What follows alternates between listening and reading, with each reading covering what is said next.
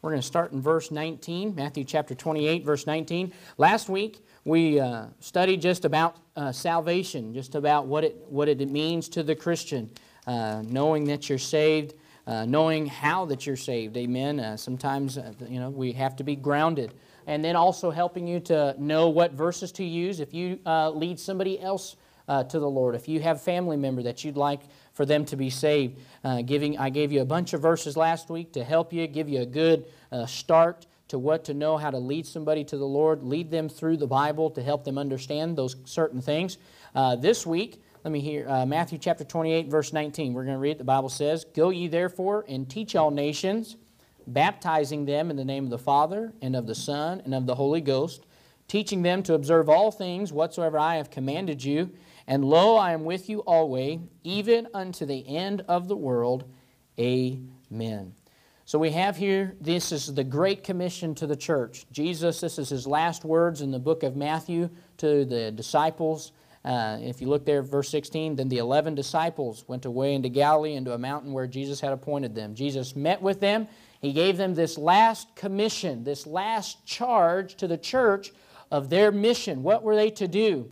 And they were to go, therefore, and teach all nations. They were supposed to go preach the gospel, tell people how to be saved, tell them of what Jesus had just accomplished, how that He had come, was born of a virgin, died on the old rugged cross, shed every drop of blood He had in His body, rose from the dead 3 days later.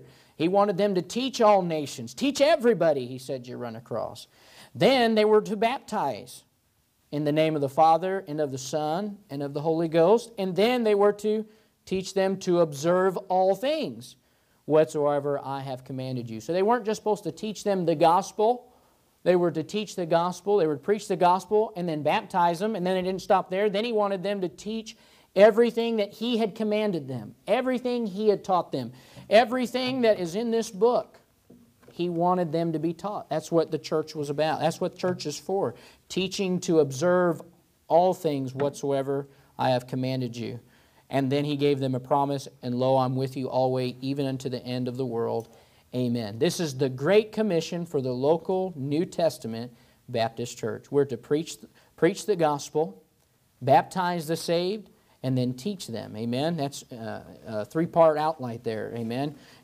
Go, teach, go, baptize, and teach. Amen. Now, there's a lot of confusion, though, on this second point of baptizing. And that's what I'd like to cover tonight. Give you some scripture about what is scriptural baptism. What is it? What does it mean? If maybe you need to explain it to somebody and maybe they don't quite understand what it is according to God's Word. Or maybe you have a question about it yourself. What is scriptural baptism? Well, we're going to go over that tonight, talk a little bit about it, because there's lots of confusion.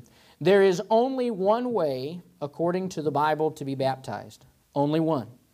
You can't pick and choose. Some denominations will teach that you can sprinkle.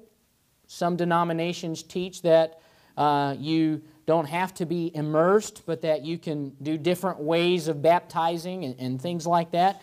The Bible says there's only one way to be baptized. And the Bible gives clarification that there's only one type of person that can be baptized. There's lots of confusion out there. But there's only one way to be baptized and only one type of person that should be baptized according to the Scripture, according to God's Word. Now, we are a local New Testament Baptist church. We want to follow God's Word. Amen? Are we in this to do what Pastor Haley says? No. We're in this to do what God says. Amen? So as a church, we want to follow the example given in the Bible. Amen? If it's not in the Bible, do we believe it? No. Amen? If it's in the Bible, that's what we teach and practice. Amen? So we want to follow as closely as we can according to the Scripture. So if the Scripture says it, that's what we want to adhere to. If the Scripture doesn't say it, then we stay away from it. All right? So we go there. Number one, who can be baptized? Who can be baptized? Well, according to the Bible, let's go Acts chapter 2, verse number 41. Acts chapter 2, verse number 41. Who can be baptized? According to the Bible, there's only one type of person that should be baptized. Who is that? Well, Acts chapter 2, verse number 41 says this. Says, then they that gladly received his word were baptized. This is talking about those that had just gotten saved at the day of Pentecost. Peter preached a powerful sermon, and they got saved. They accepted the Lord as their Savior. They, by faith, received the word and were baptized. Baptism followed their salvation. According to the, well, let's go Acts chapter 8, verse number 13. Let's go there. Acts chapter 8, verse number 13. Okay, let's look at the Bible. We want to do it God's way. Listen, I'm not in this to teach you how to do it Pastor Haley's way. I'm not in this to teach you how to just do the modern way. I'm in this to teach you the Bible way. What God says. What does the Scripture say? Study to show thyself approved unto God, a workman that needeth not to be ashamed, rightly dividing the word of truth. Acts chapter 8, verse number 13. Okay, the Bible says, then Simon himself believed also. So this man Simon believed, got saved, accepted Jesus as his Savior. And then what? And when he was baptized, he continued with Philip. So again, we see a pattern. Simon got saved and then was baptized. In Acts chapter 2, on the day of Pentecost, they gladly received the word of God and then were baptized. Acts chapter 18, verse number 8. Acts chapter 18, verse number 8. Now in the Bible, the book of Acts is the beginning of the local New Testament church. Okay, this is the beginning. So this is where we want to pattern to see how Jesus commanded the church and how the church carried out his command. Acts chapter 18, verse number 8. It says, and Crispus, the chief ruler of the synagogue, believed on the Lord with all his house, and many of the Corinthians hearing believed and were baptized. So again, we see they believed, they got saved, many of them, and then were baptized. Okay? Let's see. Let's go to Acts 8, verse 37 and 38. Acts chapter 8, verse number 37 and 38. It says, and Philip said, if thou believest with all thine heart, thou mayest. Let's go back actually one verse because I want to see you what he asked. This is the Ethiopian eunuch. Philip meets him. He's reading the Bible, and he asks what the Bible was talking about. And Philip told him about Jesus and how he could be saved. He got saved, and then look here, verse 36, and as they went on their way, and they came unto a certain water, and the eunuch said, see, here is water. What doth hinder me to be baptized? So we have a question. The eunuch wants to know what would hinder him, according to the Scripture, to be baptized. He wants to know, according to God's Word, what would stop him from being able to be baptized. What does Philip say? What is the answer? It says, and Philip said, if thou believest with all thine heart, thou mayest. And he answered and said, I believe that Jesus Christ is the Son of God. Amen. The Ethiopian eunuch got saved. He put his faith and trust in Jesus for salvation. Because of that, Philip said, there's nothing that would hinder you then from being baptized. Because the only requirement for baptism is salvation. All you have to do is be saved. So, the only person that can be baptized are only those that are saved. Okay? If you've accepted the Lord as your Savior, you can be baptized. If you have not been born again, if you have not put your faith and trust in Jesus for salvation, then you can't be baptized. Now, you could, but would it mean anything? No. Because baptism is to follow salvation. Baptism is an outward expression of an inward experience. And when Christ comes in and applies the grace of God to your life, you express that to the church through baptism. It's kind of like a wedding ring. It's an old illustration. Many of you probably have heard it before. But like a wedding ring, when I got married, the day I got married, I said to my wife, I do, and I committed to I told her I do, and I got married to her, then I put this on. Now, if I put this on before I get married, does that mean I'm married? No. The reason I'm married is because of the day that I stood and I said I do to my wife. I don't have to have a ring to get married. It just tells the whole world that wants to know I'm taken. Sorry. My wife likes it because at work I deal with children and deal with many ladies that come in, so I always make my ring very well known, just for my wife because she likes it, or we'll be walking through the store, through Walmart, and she'll look over and she'll see somebody and she'll say, don't look that way, and she'll take my hand and kind of mess with my ring, you know, to make it known I'm married, I'm taken. Now, I don't have to have it for that, but it's an outward expression. It proclaims to everybody around, I am married. Baptism is the same way. It is not required for salvation. You will still spend eternity in heaven if you've never been baptized. Amen? We know that from Scripture. The thief on the cross, he said, Lord, remember me when thou comest into thy kingdom. And the Lord said, today thou shalt be with me in paradise. Man never got saved. He died there on the cross. The man never got baptized. I'm sorry. Donald's looking at me like, whoa, hold on now. Sorry. The man never got baptized, but he got saved. Amen. He's in heaven tonight. Amen. He's shouting with Abraham and Moses and Isaac and Jacob, but he never got baptized. But it's because baptism is not necessary for salvation. But because it does follow salvation, the requirement is, according to God's Word, you have to be saved. That means that children should not be baptized until they get saved. A lot of churches will preach infant baptism. Can infants, now let's think about it, according to God's Word, it's supposed to follow salvation. Can Adeline, my little 9-month-old, make a decision to trust Jesus as her Savior? No. She can't even make a decision to not poop in her own diaper. Okay? She has no clue what's going on. Okay? When I lift her up, and I'm swinging her up in the air, and she came back down that one day and spit all over in my wide open mouth, going, ah. There is nothing worse than tasting old formula. But it's because she has no clue. She can't make a decision. And so God says baptism is for those that can be saved. To be saved, you have to be willing to choose to receive by faith the gospel. Receive by faith the Lord Jesus Christ as your Savior. A child under a certain age cannot make that decision. Therefore, a child, according to God's Word, can't be baptized. Now, again, they can, but it won't mean anything. That's like taking your daughter and putting a ring on her finger at the age of 9 months. She's not going to be married. The world's going to look at you and people are going to walk around and go, oh, that's cute, but nobody's going to think anything of it because there's no meaning to it. Because she has not reached that age where she can make that decision. Okay? So we rule out the infant baptism. Only an individual that gives testimony of salvation should be baptized. Amen? Now, what are the motives of baptism? Okay, so we know the members of baptism, or who can be saved. What are the motives? Okay? There are some motives for baptism. Let's go to Acts chapter 10, verse number 48. In other words, why do we get baptized? Say, Brother Haley then, Pastor, what is the reason then? What do we do it? Well, Acts chapter 10, verse number 48.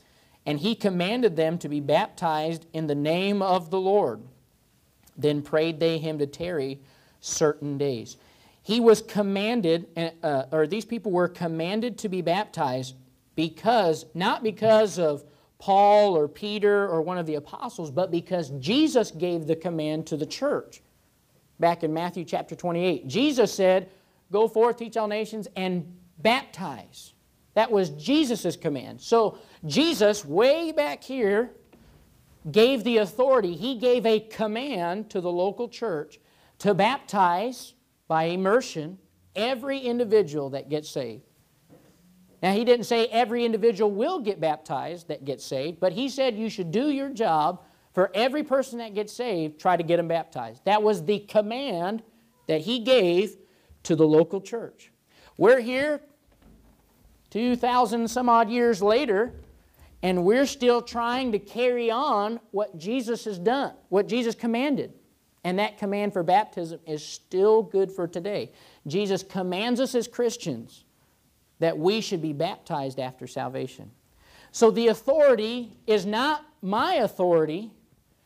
It is God's authority that He gave to the local church. Now, this is why we get off into baptism from other churches. Did Jesus give the command to the Catholic Church to baptize? No. He gave it to the 11 disciples there. He gave it to those that followed Him, that trusted Him as their Savior. To the New Testament Baptist church, John the Baptist. He gave the command to them. So that means the authority of God is with the New Testament Baptist church, but the authority of God is not with any other church that baptizes. Make sense? So your baptism from another church has no what? Authority. Kind of like this. I am the pastor now. I have been given pastoral authority. If I tell Samuel, I'm knowing him as Isaac, but he wants to be Samuel. If I tell Samuel to do something for me, he has my authority. So if he goes and does something and somebody says, hey, why are you doing that? Pastor told me. Oh, by all means. Now, anybody else in this room, if you tell him to do that, does he have the pastoral authority? No, you are not the pastor. To have that pastoral authority has to come from me. Otherwise, it's not the right authority. Same with the president. Okay, try to walk into the White House and walk into where, only Secret Service and all that stuff, all those people, cool people, with the glasses and dark, and all that stuff. Try to walk into where employees only go or things like that. You can't. You don't have authority. Now, if the president gives you the authority, then you, by all means, because you have his authority. But if I tell you to go do it, good luck. It's like trying to walk back there at Chick-fil-A and just start working with Brother Donald. Just start flipping chicken, You're like, hey, I'm here for work. And you'd be like, what are you doing? You're not hired. We didn't give you the authority to work here. Now, if he signs your paper and says, you're hired, buddy, you better show up.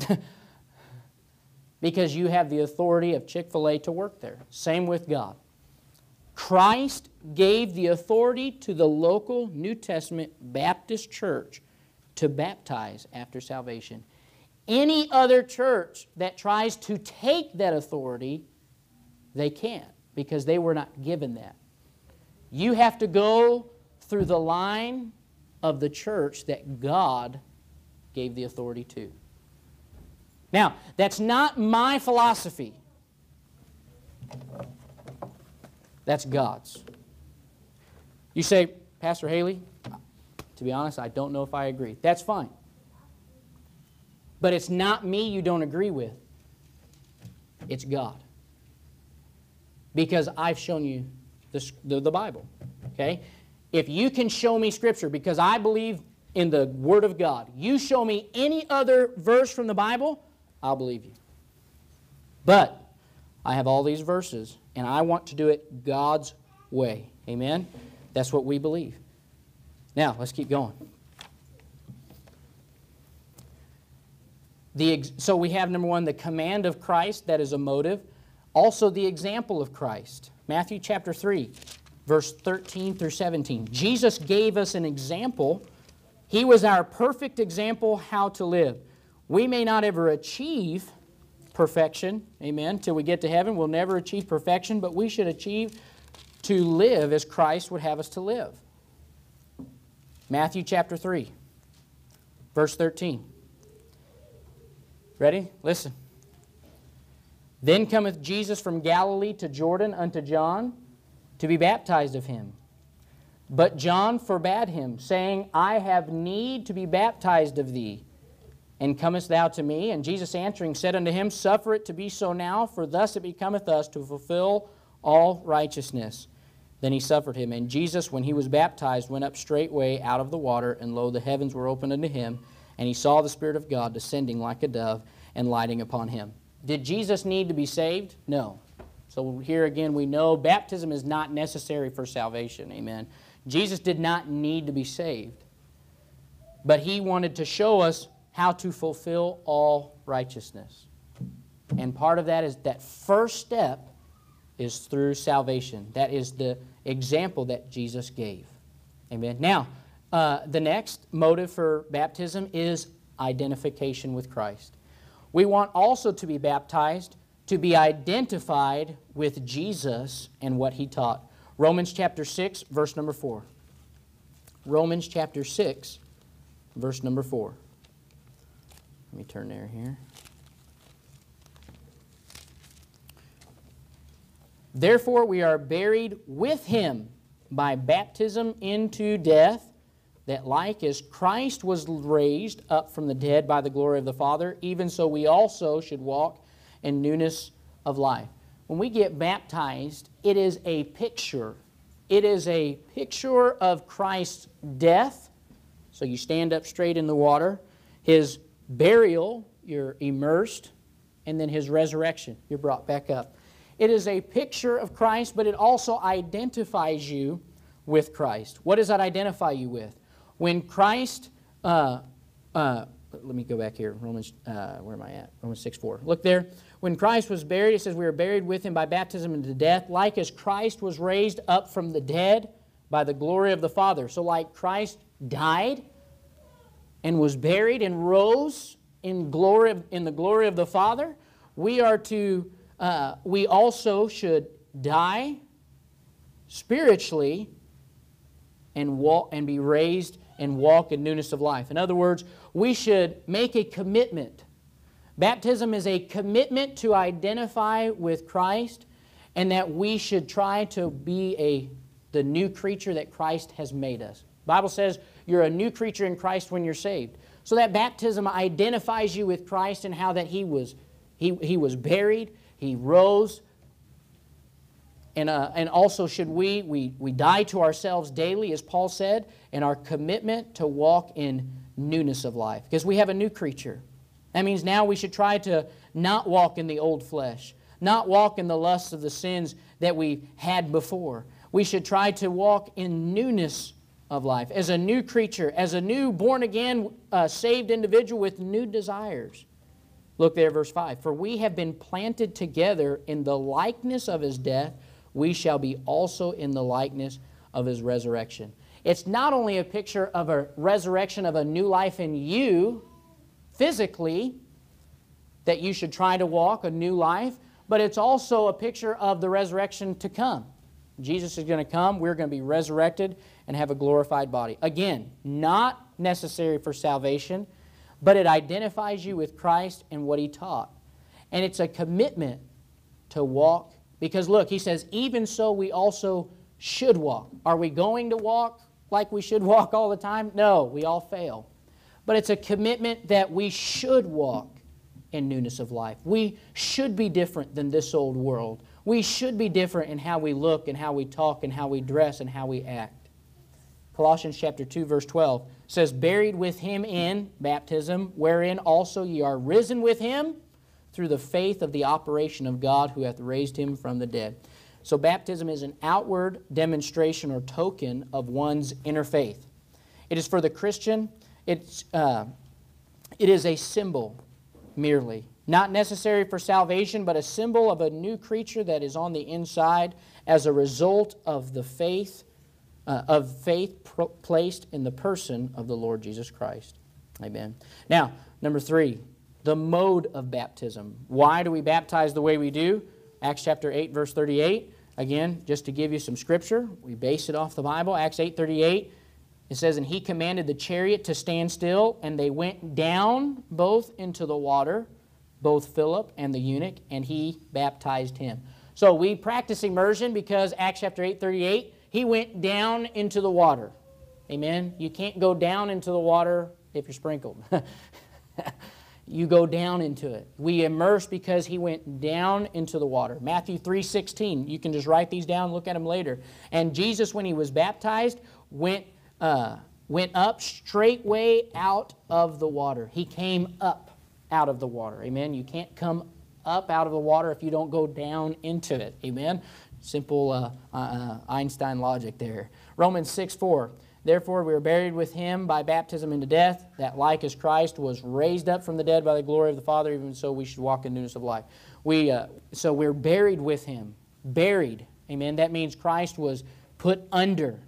And so we also, as a picture of Christ, are buried in baptism under the water. Mark 1:9, and it came to pass in those days that Jesus came from Nazareth of Galilee and was baptized of John in Jordan. They walked into the Jordan Ritter. Wow, this is getting bad.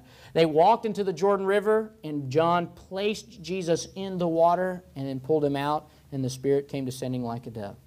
Okay, some other verses for you. Here's a good verse. If somebody tells you that baptism is required for salvation, here's a verse for you. 1 Peter chapter 3, verse number 21.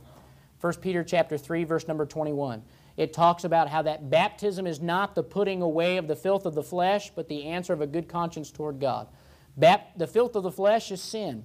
Baptism does not put away the filth of the flesh, but it is an answer of a good conscience toward God. 1 Peter 3:21 is a good verse to use for you there. So, salvation makes you a part of the family of Christ, but baptism makes you a part of the church. Acts chapter 2:41, it says that they added unto them. After they gladly received His word and were baptized, they were added to the church. Salvation makes you a part of the family of God. You are a brother and sister in Christ. You are a daughter or son of God. Salvation places you in the family of God. Baptism places you in the church. It places you in the body of Christ. In Acts 2:41, they were gladly received His word, were baptized, and were added to the church. Amen? And so that's why. So there's some motives there. So again, you don't have to have baptism to be saved. Amen? But it is that step of growth in a Christian's life.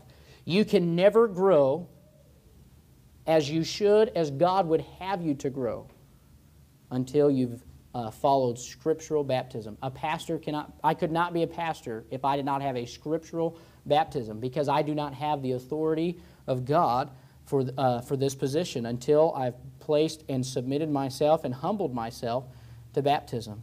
So somebody else, if they were baptized into another church, they would not have God's authority, therefore they could not come and pastor this church. Amen? You could not be a deacon until scripturally baptized. God said, let everything be done decently and in order. God has an order to the Christian life. God has steps that He wants you to take. Amen? You have the first step, salvation. You get saved, faith and trust in Christ. Now you take the next step, baptism. Amen? That's that next step. Amen? It takes faith. It really does. You step in baptism, and then God has more steps. You begin to grow. You grow in grace, as the Bible says. But you'll never reach your potential for God until you start back with the basics and find out, number one, am I saved? We were talking, Brother Donald and I. People that believe in repentance, they get confused. They never grow. They never get where they need to be. Why? Because they have to keep coming back down here to step number one. Am I saved? They're trying to be up here and live the victorious Christian life, and then they come back down here, well, am I saved? And then they, get some kind of assurance. They come back up here, praise the Lord, and then they sin. Well, am I really saved?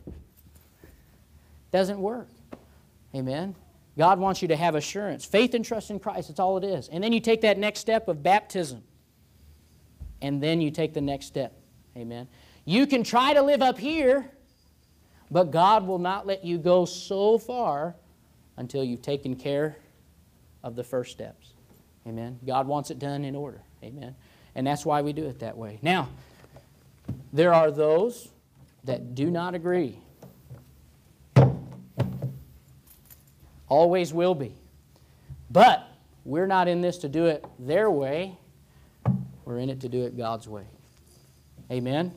We want God's blessings. We're going to build a church God's way because it always works. Because remember, the gates of hell shall not prevail against it. That door will be a revolving door as long as the name Baptist and the truths of God's words are preached. People will walk in and out. But you know what? We're in it for God's blessings. Amen? That's why we want to do it. Amen? So there we go. If you have any questions on that, say, Pastor, maybe some things I don't quite understand, let me know. Put you in my office. We'll get the verses out. Get the Bible going. Amen? And it's kind of like, Chick-fil-A, you don't know. They pull the policy and procedures out. Here we go. Let's look at it. Here we go, at work, if we have a question, they pull out their handbook. Pull out the handbook. Well, this is a handbook for the Christian life. We'll pull it out. We'll read it together. Study it. But we want to grow together for God. Amen? Let's pray. Heavenly Father, Lord, we sure do love you. Thank you again, Lord.